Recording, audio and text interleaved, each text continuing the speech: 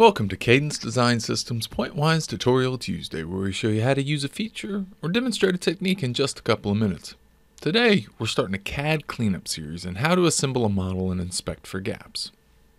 On the screen, I have an IGES file taken from one of our tutorials that I've modified slightly for this video. To start, the first thing I'm going to do is expand the database list to see that I have B-spline surfaces, models, and quilts. The goal of this CAD cleanup is to get down to one model, or in this instance, because they're separated, I want one model for the wing pylon and then one model for the store. Reset the view. Because I only want one model, I want to be working in models, and the first thing I'm going to do is select all these B-spline surfaces and click Assemble Models. That'll convert the surfaces to models and assemble them where possible. I've got 21 models right now, and to visualize them a little bit easier, I'm going to click Shaded and the Rainbow Colors button.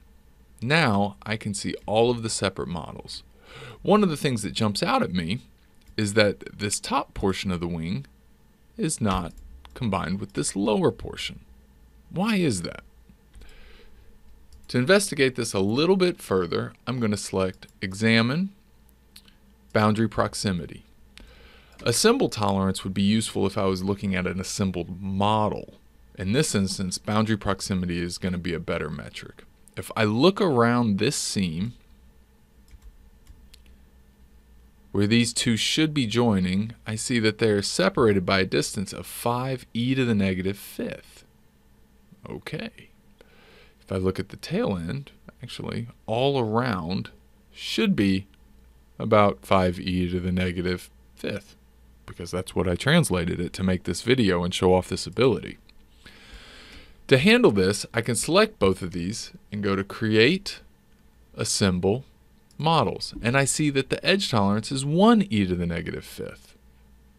That's less than 5e to the negative fifth, and that's why the models didn't assemble. If I uncheck Use Default and change this to say 1e to the negative fourth, I can click Assemble, and they assemble into one model.